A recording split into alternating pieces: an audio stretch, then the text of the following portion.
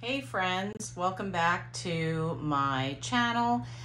Today is Saturday and I got the new Hourglass palette which arrived the other day, and I've been waiting to film this video so I can share with you how it looks on a person like myself who I guess would be considered to have mature skin. And you know, maybe it helps you decide if you want to pick it up and add it to your own collection. So I have been using it the last couple of days, so I definitely have thoughts about it. I did do my makeup. I did everything except my bronzer and finishing powder, and of course the highlighter and blush. So just real quick on my face, I did the Dior Air Flash again today. I haven't used it since I last filmed, so I wanted to use that again. I set my under eye with this Charlotte Tilbury, and I used the Tarte Ultra Creamy Under Eye. I use this brand that I received in a BoxyCharm for mascara, and the name of the brand is Rockins Cosmetics. And I did use a little bit of this lash food that I received in my last BoxyCharm. And then for my eyes, I used the new Norvina palette, and I tried to do a little bit of a fall look for today. I really like this palette so far, so far so good. It was the first day I used it. So this is the new Hourglass Ambient lighting, I think Universe, and I think the lighter version is Unlocked. I think that's what it is, or it's just Lighting Edit Universe, and that's the lighter version. Then there is a deeper version, which I considered getting, but I did watch a few videos of other of content creators that have huge channels that I like to follow, and they have similar skin tone, and while the deeper one looked nice, they could really, either way you could go, I think. I did prefer the lighter. In the end, I just went for the lighter version. So there's a couple of changes from previous palettes. So I have a few. I really like Hourglass a lot, so I just want to show you some of the ones that I have from the past. So I have the Ghost palette. This was from 2 years ago because I didn't buy last year's, and that's how that's looking. While I've used it a lot, you could see it's really hard to go through these palettes, even with these smaller pans. I like the shades that I use the most out of this one is this blush that I really enjoy, and I love the finishing powder in this palette. The finishing powder in this palette is gorgeous. That one is, let me see what the shade is on that. So 2 is the finishing powder diffused light. So apparently that one is the one that works really well for me. So this is fine, still works, still using it. Last year I did not get the 6-pan one because I just felt like it wasn't different enough from the year before, and these palettes are quite pricey, so I wasn't, you know, looking to, you know, drop that much money on another one that looked too similar to the one that I had that was still perfectly performing for me. So I think it was either right before or right after the holidays. I think it was right after the holidays last year. I think Sephora had discounted both palettes. I missed the 6-pan one because it sold out really quickly. And that was fine. You know, like I said, it was too similar to the one that I felt that I had already from the year before.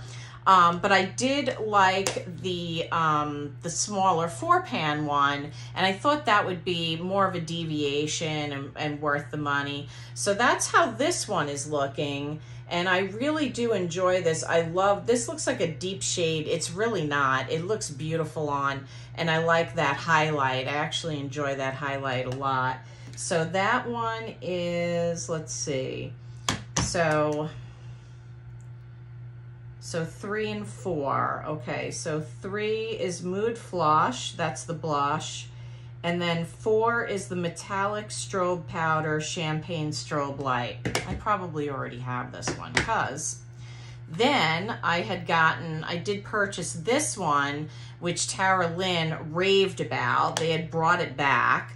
And this one is the Ambient Ambient Metallic Strobe Lighting Palette. It's Absolute Light, Pure Strobe, and Lucent Strobe.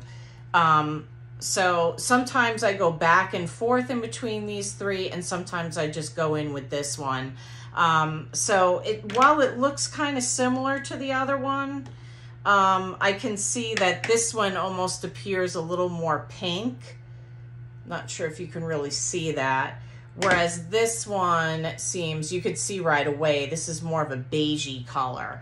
So love this one, use this one quite a bit as well.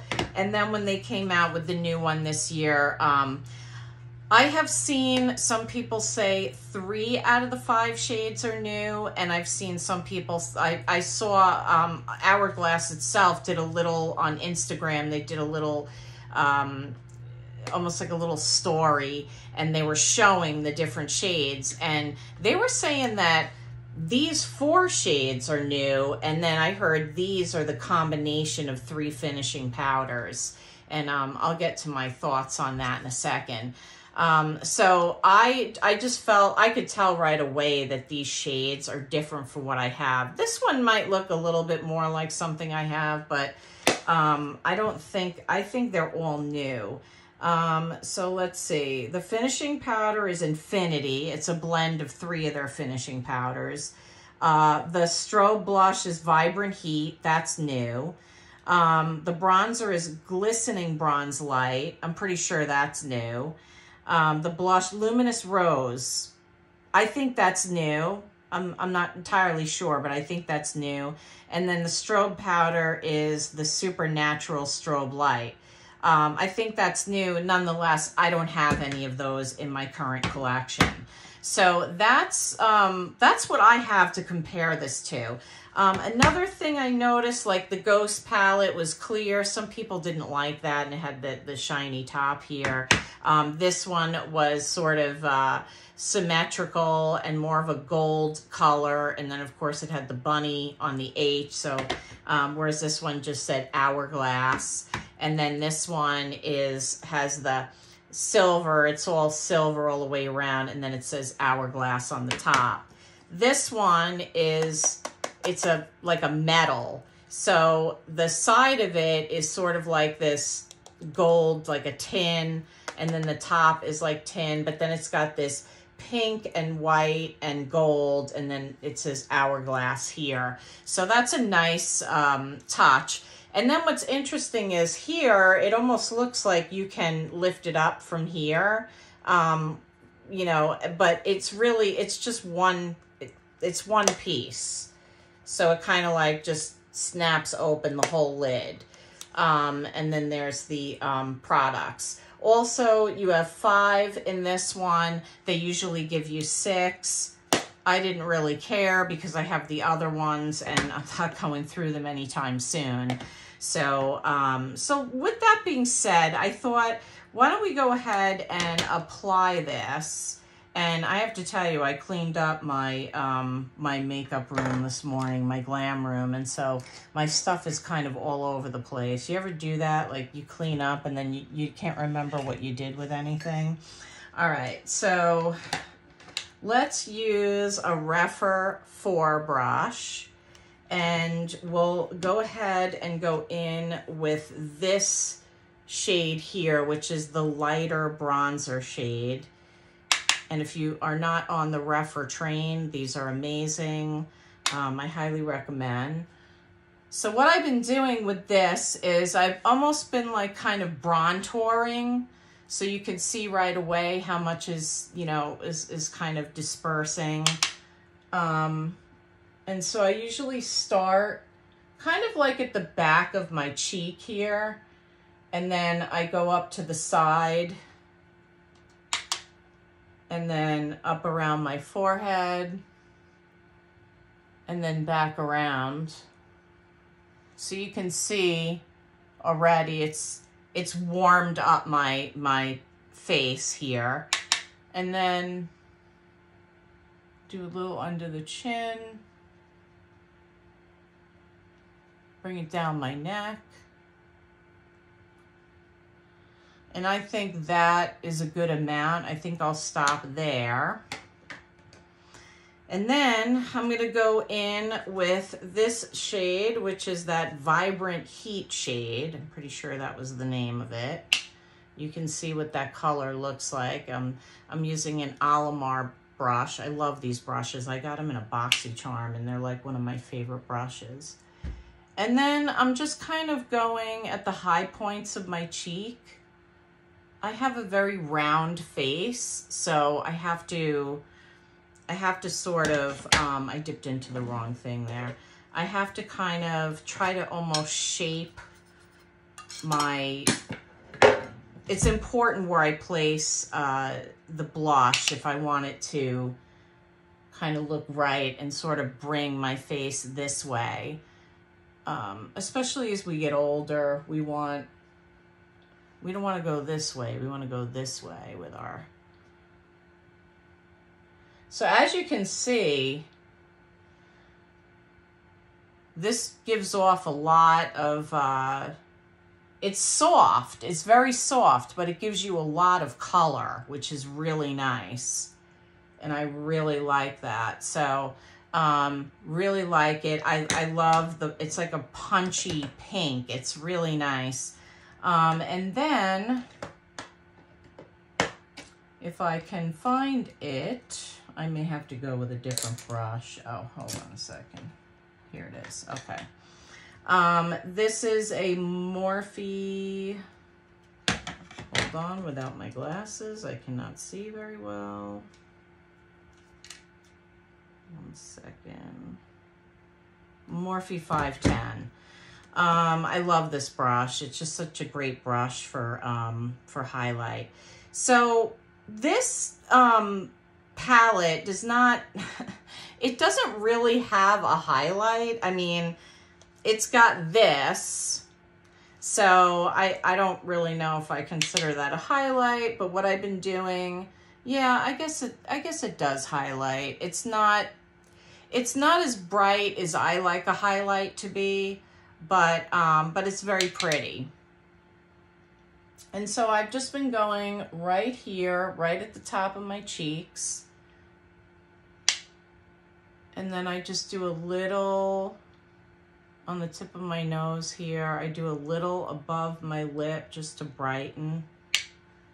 And then I go around my forehead here and then down the bridge of my nose just to kind of brighten everything up. And you really can't go that crazy with this, you know. It you could see that it kind of diffused the pink a little bit.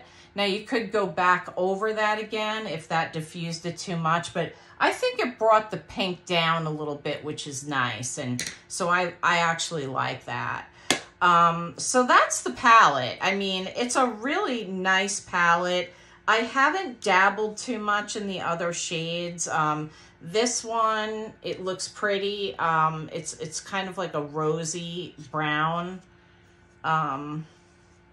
It's very light. I don't even know if you can see that. It doesn't, excuse me, it doesn't look as, when you, of course, you can't swatch these palettes very good. You really just got to apply them. But it's sort of like this rosy shade. So what's nice about the palette is you have this more punchy sort of pink, which is brighter, and then you have that more subdued shade there, which is nice. Now, as far as the finishing powder goes, I don't love it. I'm not even going to put it on because I don't have a lot, let me just say this. I don't have a lot of texture on my skin. I'm very fortunate. Whatever is going on with my skin at this point is just due to aging. You know, it's just getting older and your skin changes. And But when I put this powder on, like I was telling you, this powder that came in the one from 2 years ago is beautiful. It's like putting candlelight on your face. This one, and I don't know if it's because they combined 3 different ones, it showed off like whatever texture I did have. So like right here, right now, you can see it's very, you know, it's very luminous. But when I put that powder on, and I was totally expecting it to do what the Ghost palette did, I noticed that it just kind of sat like wherever there was those fine lines, like very fine lines that I just happen to have like right over here and here. And I was like, ooh, I don't like that. I mean, I don't want to accentuate that. I'm kind of happy that I don't really have that to kind of deal with, but whatever was there, it brought it out. So that, I'm probably really not ever going to use that part of the palette because of that. I'd rather go back into this one, into the Ghost, and use that beautiful one, which is like, you know, is like heaven. It's like putting candlelight on your face. So, so that's my feelings on the palette. It's a beautiful palette. I really like it. If you could get past this, if it works for you, then it's a total home run. For me, so far, the 4 that I have tried, I do like, so most of the palette works for me. I might try it again. I might try the finishing powder again and see if it changes anything. But right now, I just, you know, the 1 or 2 times I tried it, it just wasn't my favorite. So that's my feelings on the Hourglass palette. Was able to, there was a code going around that was working at Ulta for 20% off, and Ulta had it going for a while. Everybody was using this code, so I used the code and it actually took 20% off the palette. So I was really excited about that, and I love Ulta's point system, so I love that Hourglass is being sold at Ulta. I think that's great. I think it's a great move for Ulta. So I was really happy about that, and I was able to get the 20% off. So if you don't need to get this now, or you're not one of those people that needs to have something right away, I would just wait. You could either wait until there's like another 20% off by Ulta, or Sephora. Sephora's sales are coming up. I think they're having the Friends and Family right now. Unfortunately, I don't know anybody that has a link, so I can't shop the sale right now. I'm gonna have to wait until the sale comes up. Usually it's in November. Or after the holidays, they might do what they did last year with this one and steeply discount it, and then you really got to just basically grab it and check out, because they did go really fast last year when they really discounted those. So anyway, that's my thoughts and feelings on the Hourglass palette. If you know, you may even want to try the deeper one. The deeper one looks pretty, but for my skin tone, I just felt like the lighter one was a better fit for me. So anyway, I hope you enjoyed the video, and I hope that you'll consider subscribing to my channel. And if you would do me a favor and comment and hit the like button, I'd really appreciate that, and I'd love to have you as a subscriber. So I hope you enjoy the rest of your day, and thanks for watching.